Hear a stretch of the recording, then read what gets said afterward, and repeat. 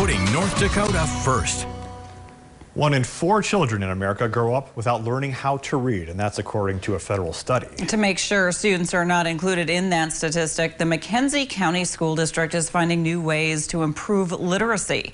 And as PJ Walker reports, they now have more than 2 million ways to keep their kids reading. Kids come in at all different stages and levels within the in their reading abilities. Nicole Brew is a second-grade teacher at Wofford City Elementary School.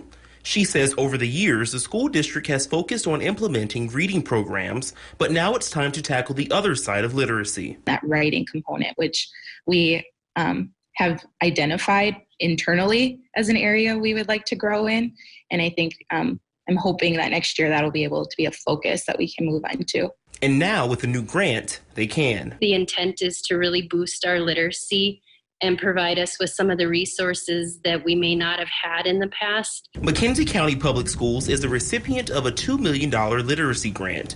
Over the next 5 years, the school district will be given funds to help meet the needs of all their students and enhance their reading and writing skills. One of the big pieces we're excited about is we were able to hire literacy coaches that will focus specifically on literacy in our classrooms. One coach will work with kindergarten through 5th graders, and the other will help students in 6th through 12th.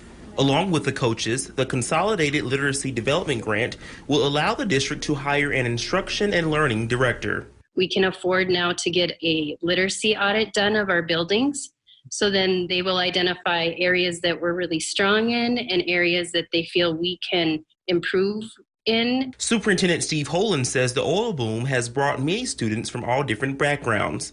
Now with these funds, they can cater to them all, making sure they're all on the same page. PJ Walker, KX News.